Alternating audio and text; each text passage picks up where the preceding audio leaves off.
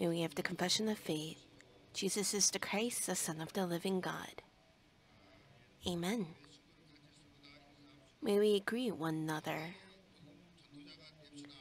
May we be the evangelists of the gospel of peace.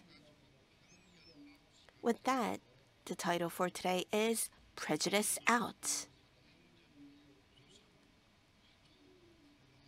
Today's word, the book of Acts, structurally contains significant meaning.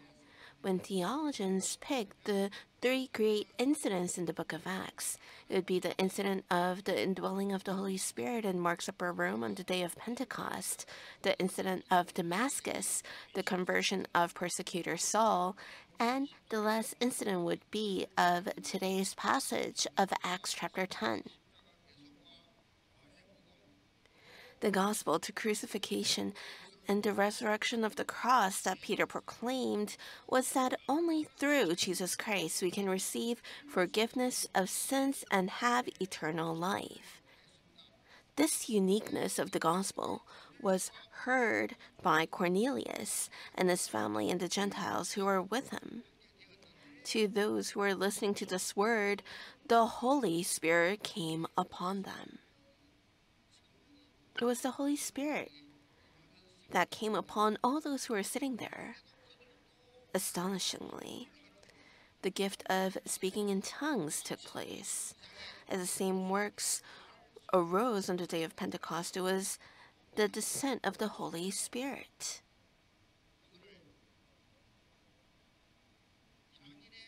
That's why it is called the Pentecost of the Gentiles.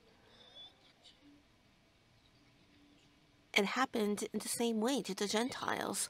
Especially these three grand incidents tell us two important spiritual implications. First, it is the door of Gentile evangelization has officially opened.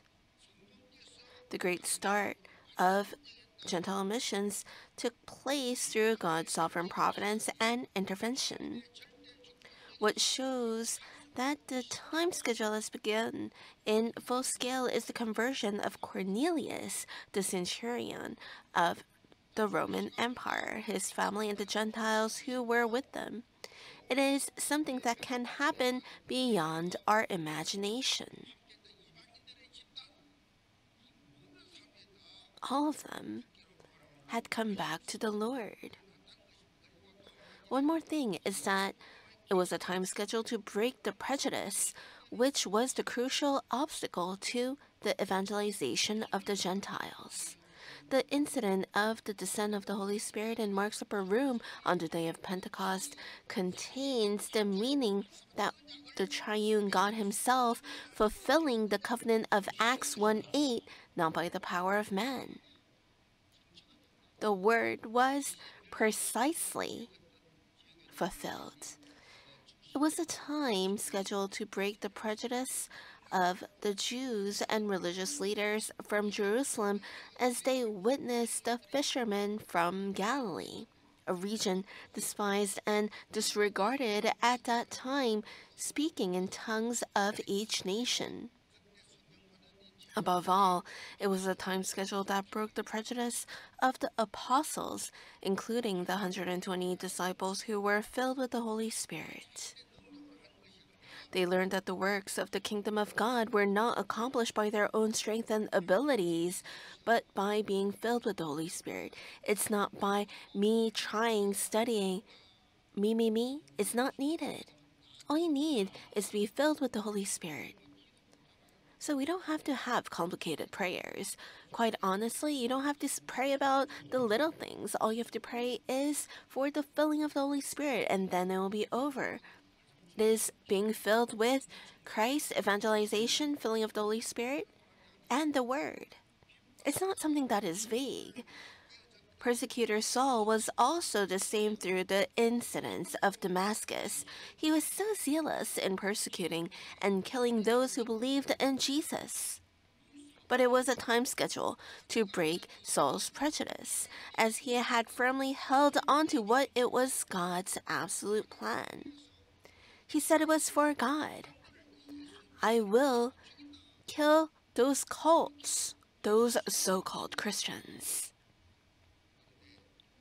However, upon the incident of Damascus, as you can see in today's passage, it gives a new perspective, showing that there are countless numbers of souls among the Gentiles who are destined to be saved.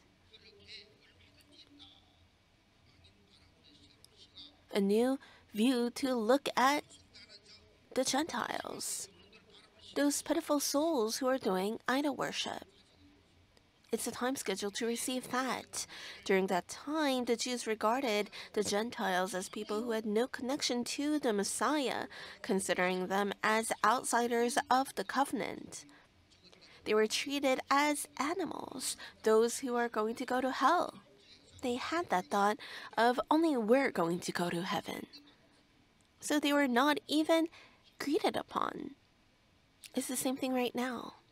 If you go to the pilgrimage, besides the Jews, they're all animals and they're all Gentiles.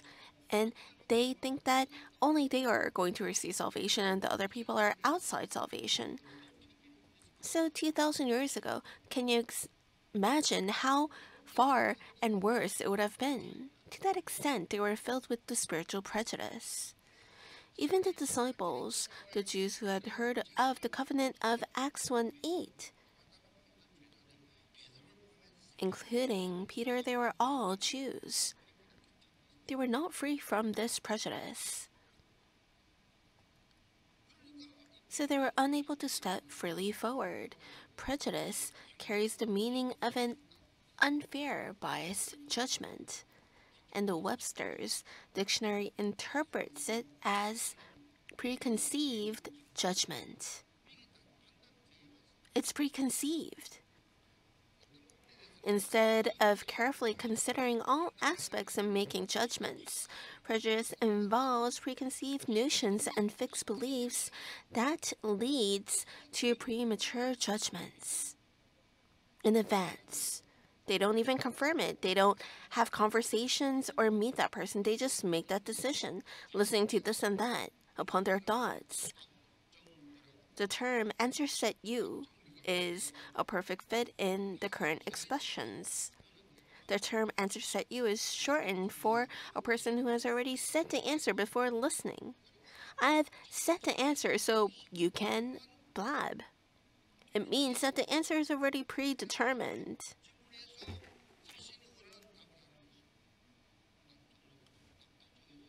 The answer is predetermined. You can say it, but it's predetermined.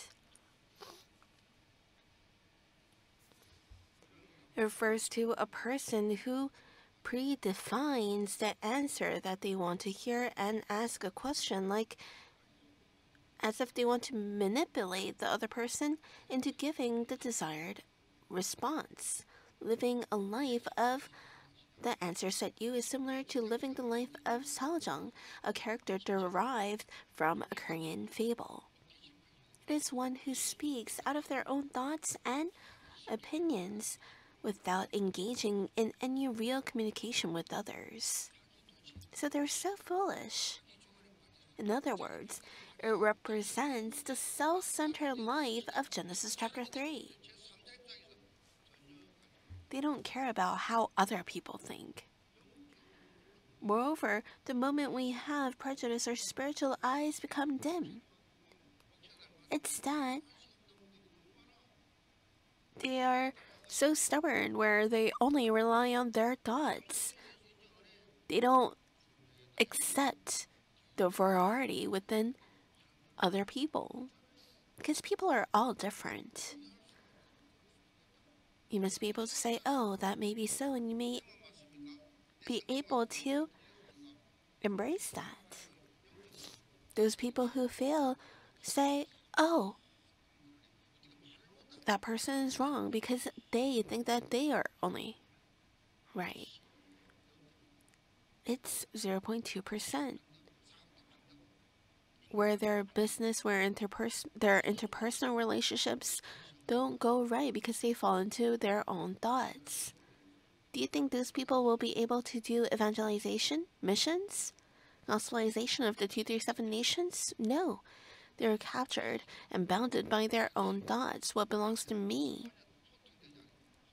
Not being able to have communication with others. It is the life of self-centeredness of Genesis chapter 3. They only care about themselves. The moment that you have prejudice, our spiritual eyes become dim. This is what is scary. It becomes dim. Our ears become closed from hearing. They only want to hear what they want to hear, and they don't listen to what they want to and have to hear. Of course they listen, but they are not interested spiritually. They live closed off lives. Like today's message title, we have to completely live a life of prejudice out. When we are free from prejudice, we can experience spiritual growth and give spiritual influence.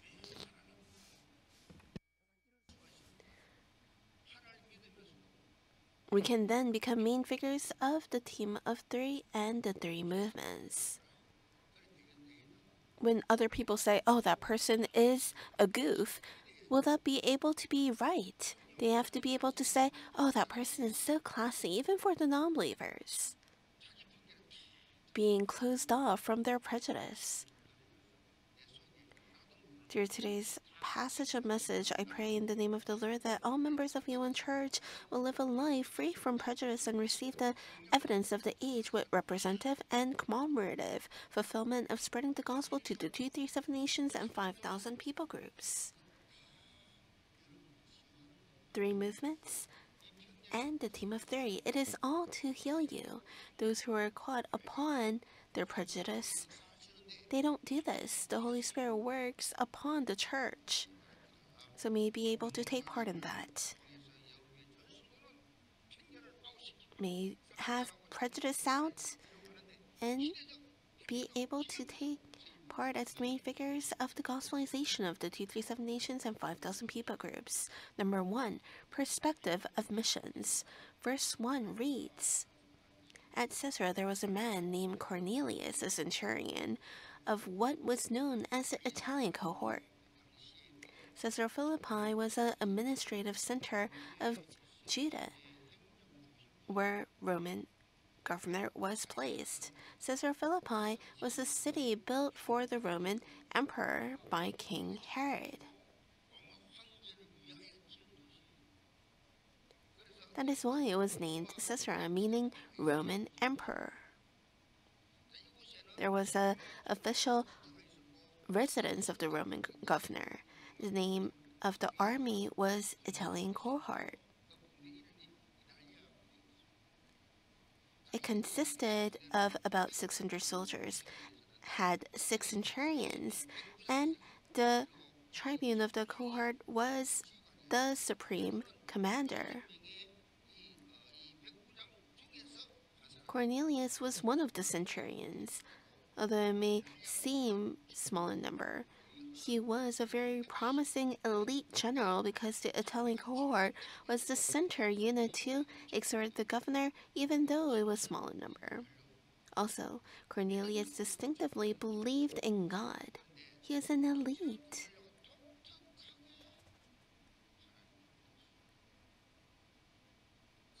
All his family stood in awe of God. All his relatives as well. Verse 2 reads, A devout man who feared God with all his household gave alms generously to the people and prayed continually to God. Cornelius' figure was totally different compared to the Roman soldiers who governed Judah in the colonial era. He did not suppress colonial people with power, but rather helped them. He always lived a spiritual, phenomenous life by praying to God.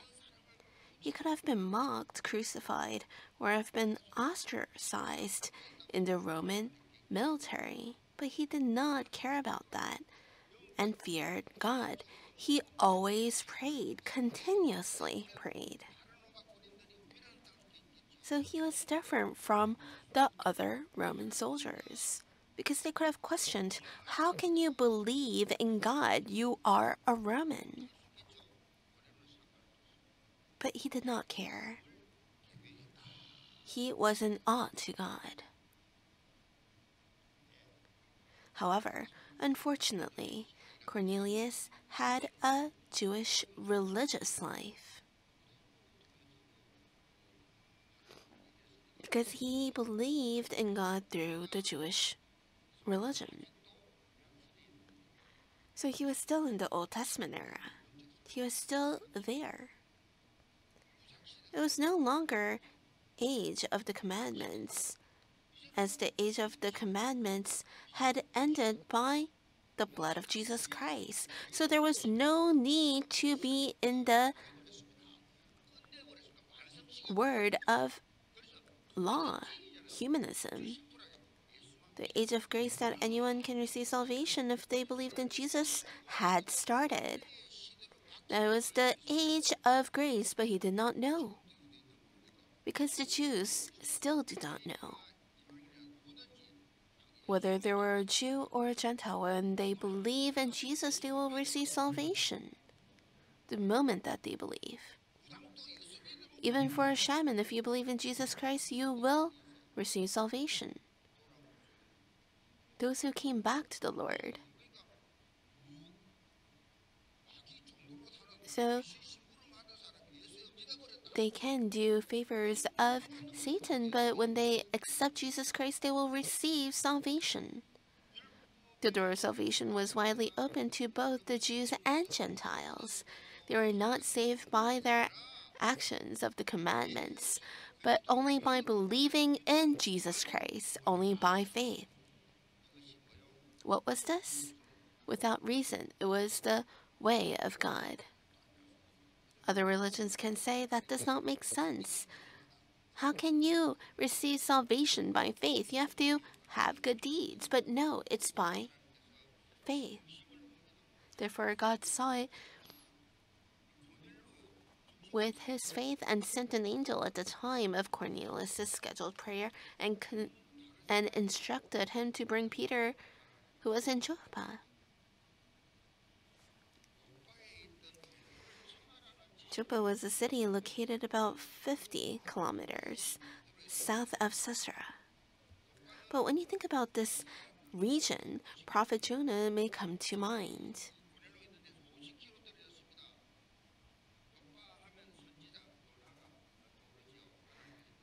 When God told them to preach the gospel in Nineveh, they ran away to Tarshish, and the port they boarded was Joppa.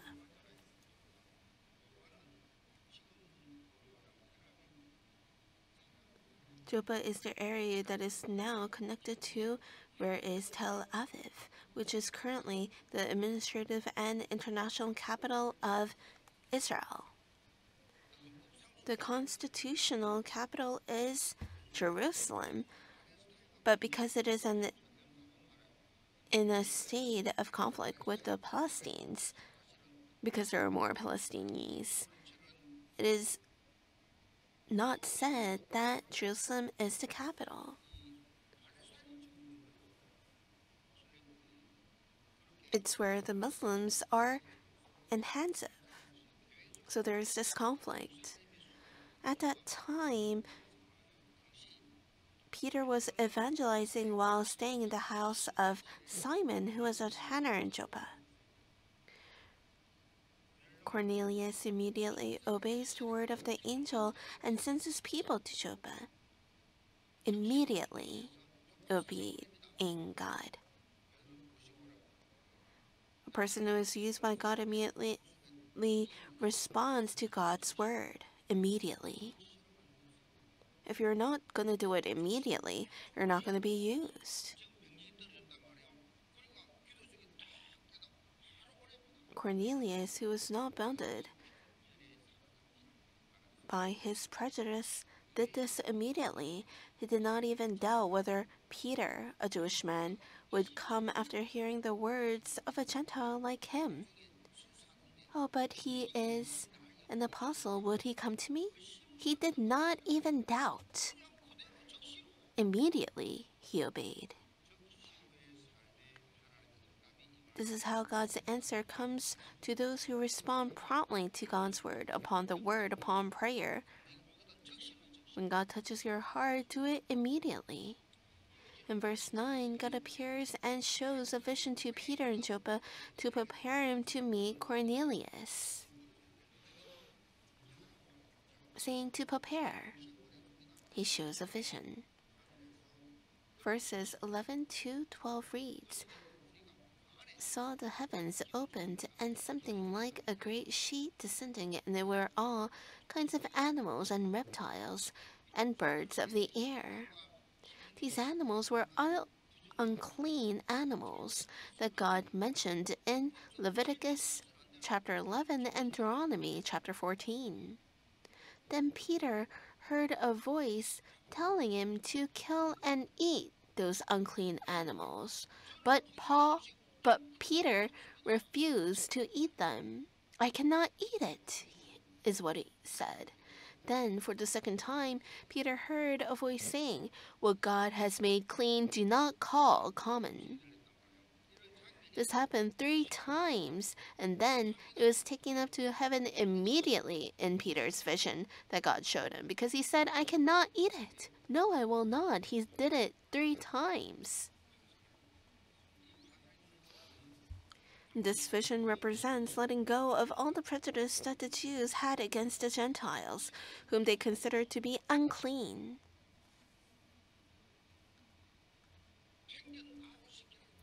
It's the message of saying, prejudice out. Jesus came down to this earth to break the barrier of prejudice. This was manifested through the cross and resurrection of Jesus Christ. In other words, we should view things from a missionary's perspective, which aims to save lives. A perspective of missions.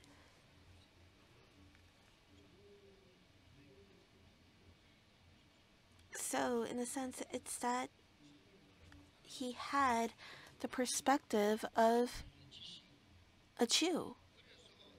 The thoughts he had before. Peter was still bounded by the Jewish prejudice even after the vision, while Peter was still inwardly perplexed about what the vision he had seen meant.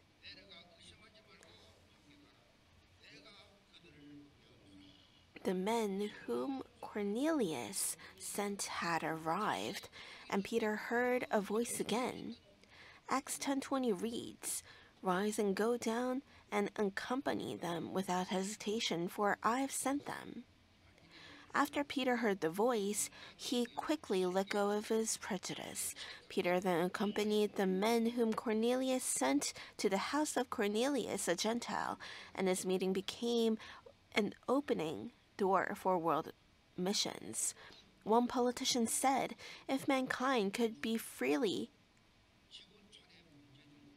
from all the prejudice, over 90% of the global problems would be resolved immediately. This means that many people who are still struggling and fighting with prejudice are out there. May break that. Prejudice about your parents, spouse, children, fellow believers. It's there, but it's not right. May you break it. Then you'll be able to have oneness. Because so many people have prejudice, they have conflicts. If you have a lot of conflicts, it's that you have set prejudice. Oh, I really cannot understand that person. It's because of your prejudice. It's children of God who God saves, but you bound that person by your prejudice. Separating or dividing is the weapon that Satan uses the most, and prejudice underlies inside that weapon. It's prejudice that lies within that. Once we let go of all our prejudice, it becomes the key to solve all problems. all will be unraveled. The same rule applies to our spiritual life. The moment we let go of all our prejudice and restore the perspective that saves lives, the evangelization of the 237 nations and 5,000 people groups will surely be fulfilled. I hope all you unbelievers will let go of not only prejudice against others, but also prejudice against themselves. I have been crucified with Jesus Christ. I do not exist. You must let that down because you don't know who you are. And that's so pitiful. The moment that you believe in Jesus, you are the most special beings of God. You're the spiritual VVIP. There are 7 billion people in this world. But there's no one who had been resoluted and who has been trained. So who are you?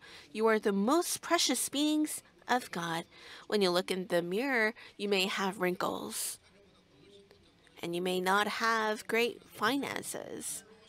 But every day you are a new person. Every day. You're so classy. Why am I so ugly? You will continuously be ugly. Why are you so good looking? Then you are good looking. You are the most valuable person. When you go home, say it 10 times. It will happen according to your faith. It is true.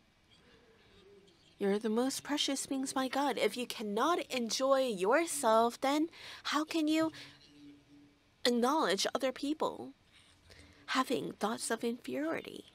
Then you'll not be able to have your skills exhort. May you acknowledge it. Acknowledge your spiritual value. God even goes to the Gentiles, sending the servants of the Lord, but you are the saved children of God. He knows how many strands of hair you have. May you be able to feel it. Oh God, how can you love me so much? There are so many people in this world, but how can you love me so much? Don't think, oh, it's a misconception. Even if it's a misconception, it's okay. So may you go to the place where you save all people. I bless in the name of the Lord that you will realistically experience the spiritual values and move toward to the place that saves lives. Number 2, perspective of width. Acts 10:24-25.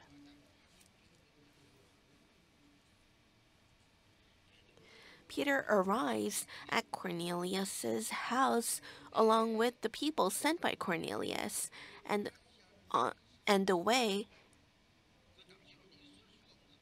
Cornelius receives Peter is truly astonishing. For Peter, who was a subject to the Roman Empire, the fact that a centurion bowing down at Peter's feet was beyond imagination. They were captives of Rome. But Cornelius, he was a centurion, but he bowed down upon Peter's feet. This itself, at that time, it was unimaginable. Those who receive grace, they are not prideful. Those people who are receiving grace, they are humble and they don't have stiff necks because they value other people. Are you having broad shoulders because you did something? If you receive grace, are you going to be prideful? You have to always be hungry for it, being small in front of God. Then those people have potential. Cornelius received so much grace that he knelt down upon this uneducated fisherman. They're unable to compare physically, but Cornelius had this spiritual heart. With the friends and relatives, they were waiting.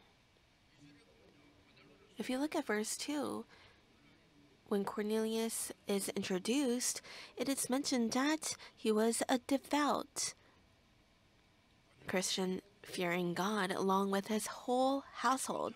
He did not receive the gospel alone. He did not go to church alone. He desired that his family, relatives, and everyone he knew would receive this amazing news that Jesus is the Christ and receive salvation. It's not ending looking at the fact that Cornelius knelt down upon Peter's feet. Because God is alive, we have to go to heaven. So our family needs to receive salvation. And he was confident that Peter would come.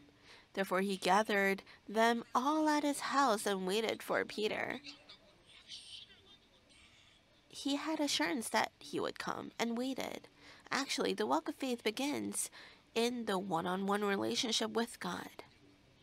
With the one-on-one relationship with God.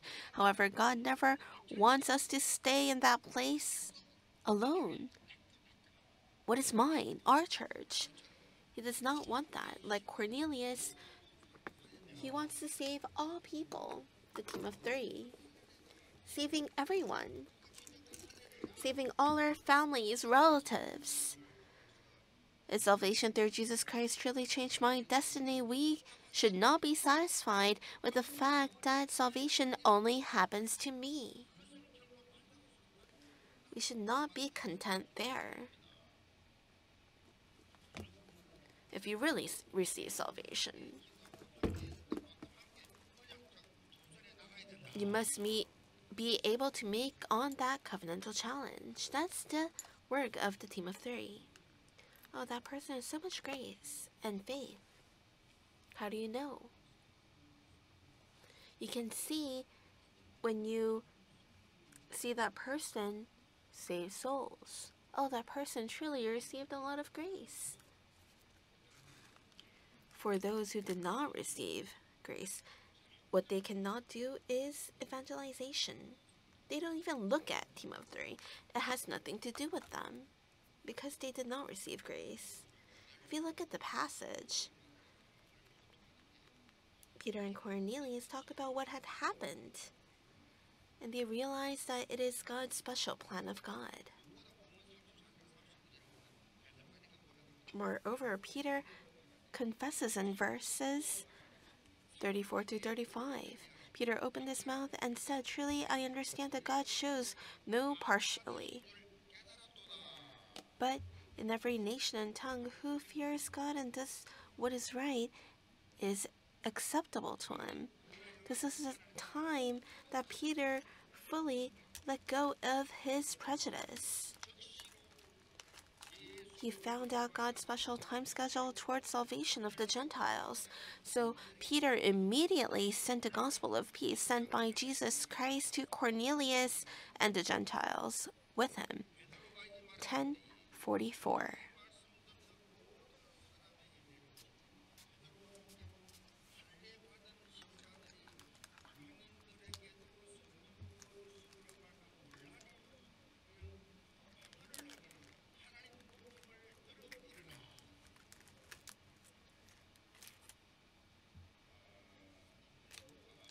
So for Peter, to those who received the Holy Spirit, he gave baptism. And Cornelius asked to stay with them for a few more days. And during that time, he gave the answer that Jesus is the Christ. You can see those who are connected to the royal family. And many people appear in Romans chapter 16.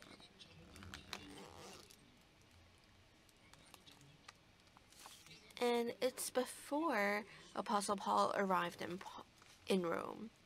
So biblical scholars speculate that their conversion may have been influenced by Cornelius, a centurion who had served the military in Judah and later returned to Rome. So it is believed that Cornelius played a role in spreading the gospel in the heart of Rome. The people who God had prepared for evangelization of Rome was not only Apostle Paul, but also Cornelius. God has prepared each nation and every tongue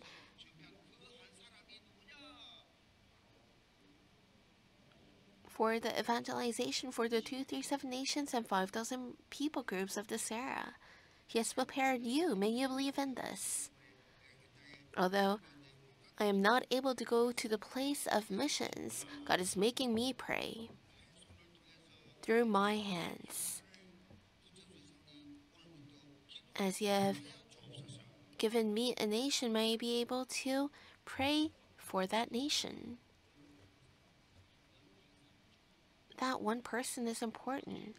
With a firm conviction, I bless you in the name of the Lord that in the latter half of the year of 2023, may we all come together for a covenantal challenge in the three movements through the team of three, becoming the absolute disciples of Christ.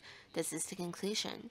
There's a verse in Acts 10 that we should deeply be engraved in our hearts. It is Acts 10:15, which says, "What God has made clean, do not call uncommon." God has made clean. Do not call it common by your prejudice. This verse carries a powerful message of missions. It urges us to abandon prejudice about who can be saved and who cannot. It emphasizes that everyone we encounter is a potential recipient of salvation. Therefore, the gospel must reach to the ends of the earth. Today, the mission team is departing for the field of Bali, Indonesia. I have explained in detail during our Friday prayer service that Indonesia is a country with the largest Muslim population in the world.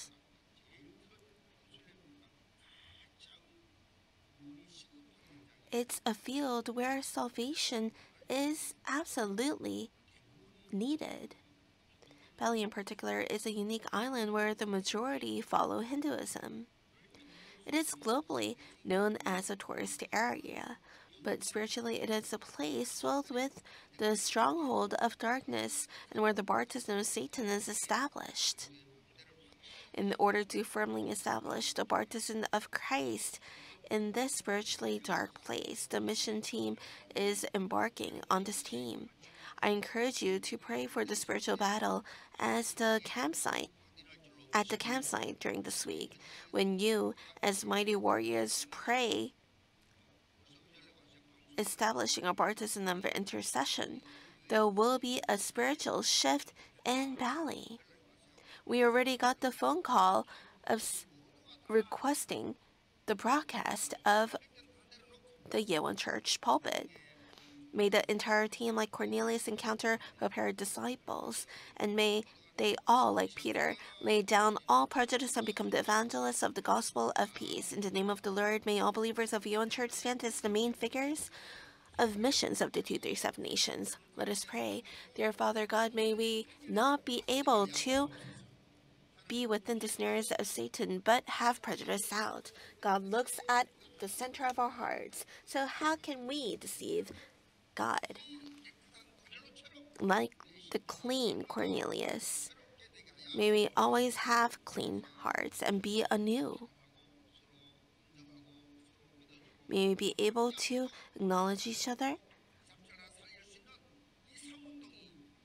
and be able to have the team of three movement. May we be the people of peace. In Jesus Christ's name we pray, amen.